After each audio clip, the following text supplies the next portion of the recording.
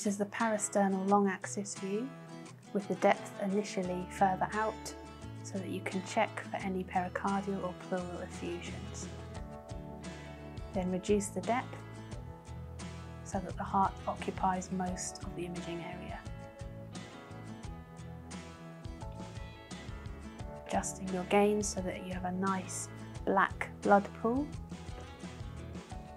You should have your mitral valve and aortic valve in view, the right ventricle at the top and the left atrium, left ventricle. Zooming in over the mitral valve, we're checking that it opens well and turning colour Doppler on to check for any regurgitation.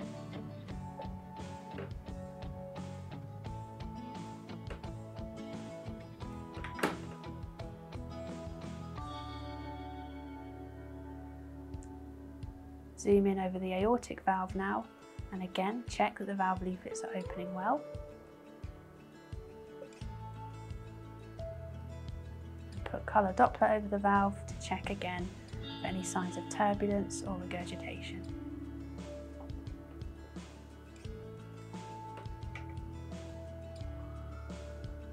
This is the right ventricular inflow view, looking at the tricuspid valve.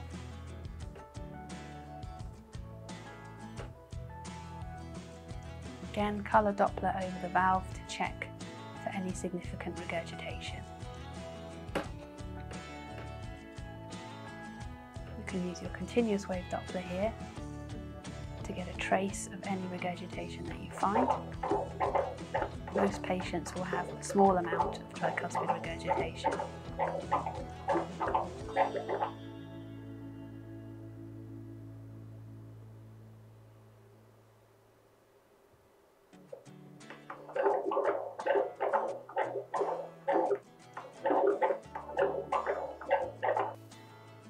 Tilting up to get your pulmonary valve with colour Doppler over it to check for regurgitation.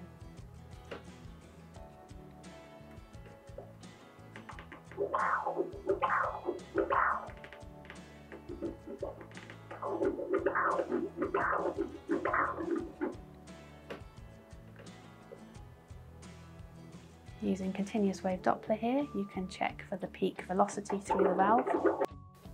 We're now moving up one rib space to focus on the aortic root and check for any signs of dilatation. Rotating the probe, we're now at the base of the heart in the short axis view, with the aortic valve in the centre of our picture. Zooming in over the valve, we can check again that the cusps open well and that there are 3 cusps. Colour Doppler to confirm the presence or absence of regurgitation or turbulence. You can get the tricuspid valve again from this view. It's always a good idea when examining the tricuspid valve to image it from multiple perspectives.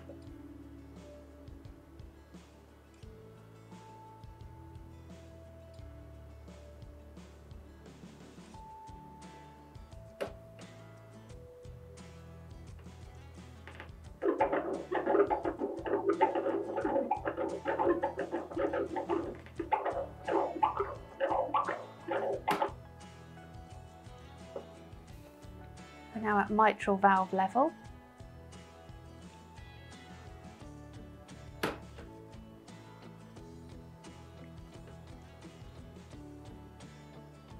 Again, with colour Doppler over the valve, if there was regurgitation, we would be able to see where along the valve this was arising.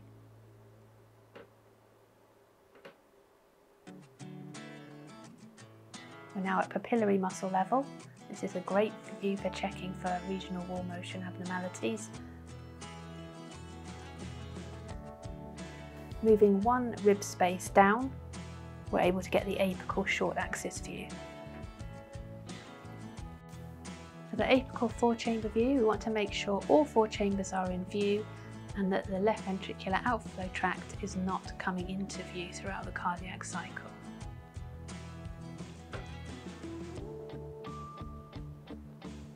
Putting colour Doppler over the mitral valve, we can check for regurgitation.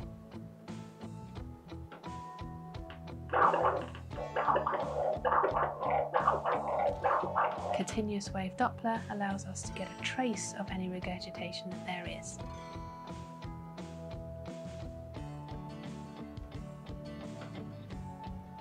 To obtain your mitral valve inflow, you place your pulse wave Doppler at the tips of the mitral valve. Tissue Doppler, move over to the septal hinge point and place your pulse wave gate just above it. Make sure you optimize your scale to fit all of the waveform in.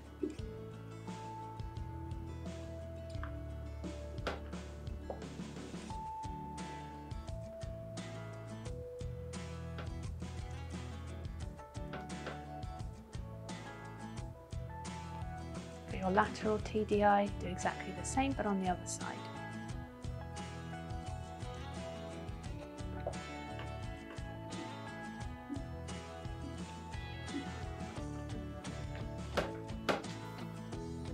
Now reduced our depth so that we get a focused view on the left ventricle. You may need to ask your patient to breathe in and exhale all the way out to optimize this view. Moving slightly laterally around the chest, we can get a right ventricular focused view. And from here we can get TAPSE using M mode.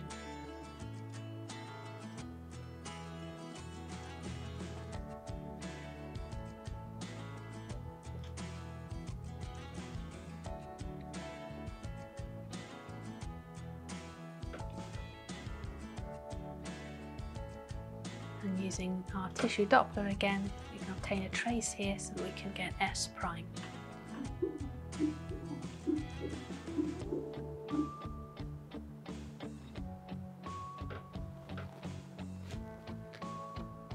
Colour Doppler again over the tricuspid valve.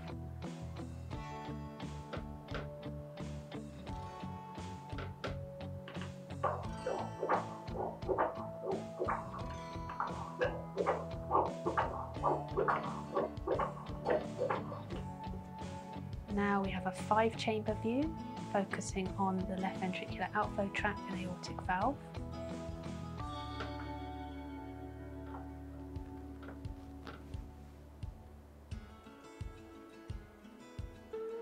Colour again confirms that this patient does not have aortic regurgitation or any signs of stenosis.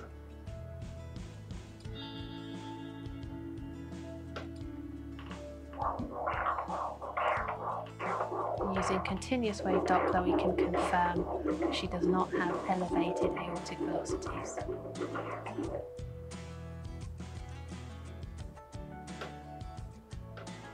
With pulse wave Doppler just before the valve, it allows us to compare velocities right before and through the aortic valve.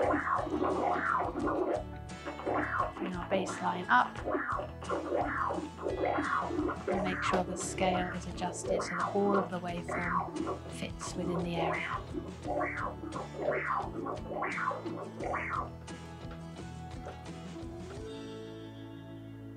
Rotating your hand, you can get a 2-chamber view with the left ventricle and left atrium.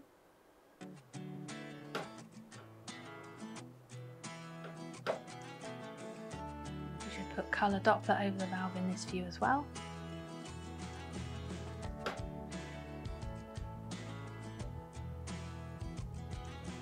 And with a further rotation, we can obtain the 3-chamber view.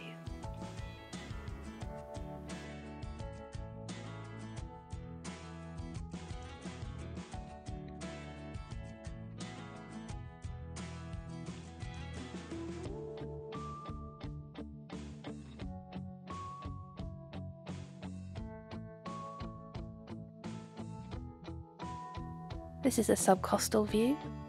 You can ask your patient to take a big breath in and hold it. This often improves your image.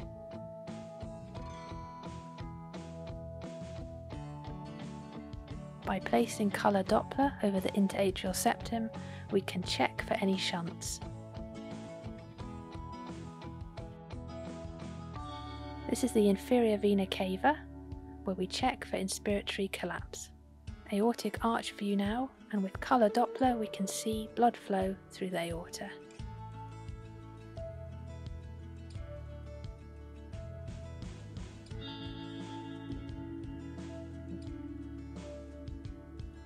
Using continuous wave Doppler we can look for the peak velocity and also check for any continuous flow throughout the cardiac cycle.